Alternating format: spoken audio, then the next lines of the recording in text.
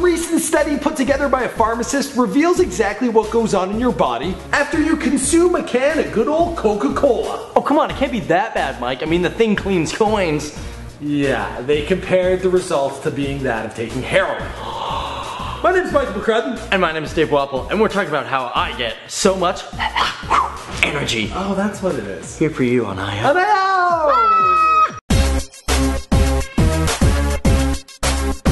First off, we want to hear from you guys. What's your favorite beverage to grab on the go? Be sure to let us know in the comments down below. Yo, Mike, did you actually know that they used to actually put real cocaine, like the powder stuff, in Coca-Cola? I thought it was an old wives' tale, but maybe they should have left the stuff in there, because what we got now, it isn't very healthy. Man, I'm gonna be honest, it's just as addicting. So let's break it down. First of all, one can exceeds the regular amount of sugar one needs in a day. And if it wasn't for the sulfuric acid, man, we'd be throwing those cans up every single day. Well, not full cans, just what's inside the can. That would be kind of funny to see. At 20 minutes, your blood pressure, it spikes, and that causes a release of insulin, which grabs all the sugar it can and turns it into fat.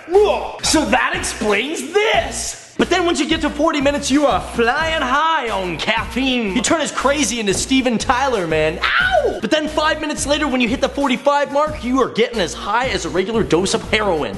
You're gonna be like me. Now, neither of us are drug experts, but I don't think you're like a heroin kind of guy. I think that like mellows you out, everything's great.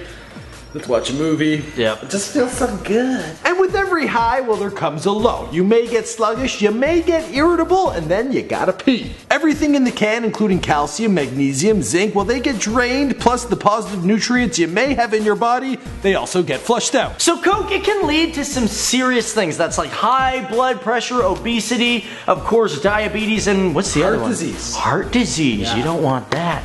No, Scarboy here is gonna die. But anyways, guys, thanks for watching. My name is Dave Wapple. I'm Michael McCrudden, and I'm not sure why we both lifted up our tops for this video, but it had to happen. Be sure to let us know in the comments down below what beverage you like to pick up while you're on the go. Also, check out our other videos, hit the subscribe button, and we'll see you guys in the next one. Peace out, guys. Later.